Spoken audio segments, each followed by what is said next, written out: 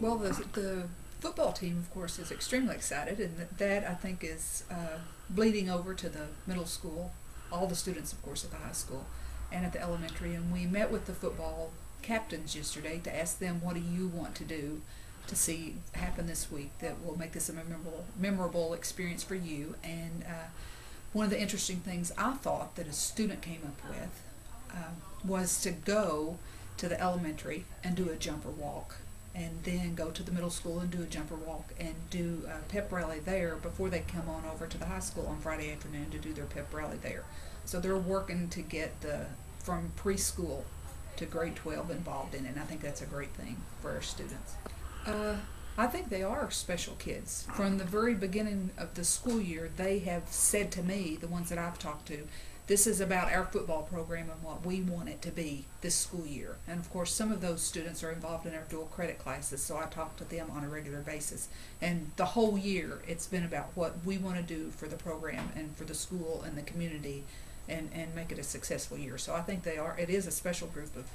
Well, I'll tell you what, for those who have never been able to go to a state championship of any kind or been in a state championship of any kind, it's amazing how it pulls a community together.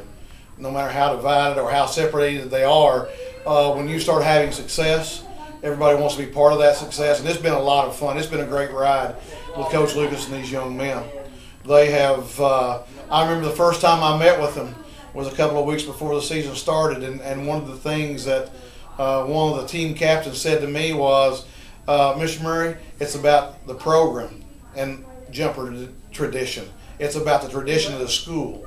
And I thought that was very poignant in the fact that, they realize that it is a tradition. That football is a tradition, as many other events and activities around the school are.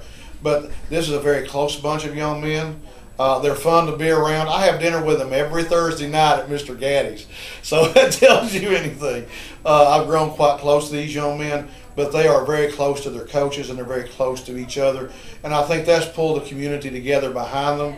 And we've had a lot of support from in the county as well. So that's nice when you know that everybody is supporting you. I think it's just not the high school alone. I think it's also the middle school, who's already won a state championship, and of course Hopkins Elementary. I think it's a thing that what we're trying to do here with this nice event is the fact that we want to pull all the kids together, and they're really excited. I mean, that's all they're talking about in the hallways.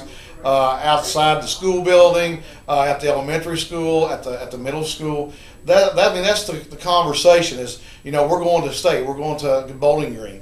And the young men are, like I said earlier, they're going to be going over to Hopkins doing reading activities, and they're going to be going over to Meese to do a pep rally over there with them and be in that building. But I think it's a matter of fact where we are beginning to try to build on our tradition. And when these young people come to us, they're like, I want to play football, or I want to play this, or I want to play that, or I just want to be part of Somerset.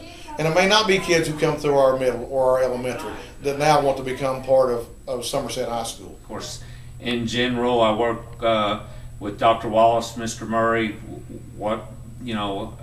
We called in the senior captains, and they talked about what they wanted to do for the week, and we tried to kind of let them choreograph the whole week on what they wanted, not to do anything that they didn't want, or if it was over the top too much.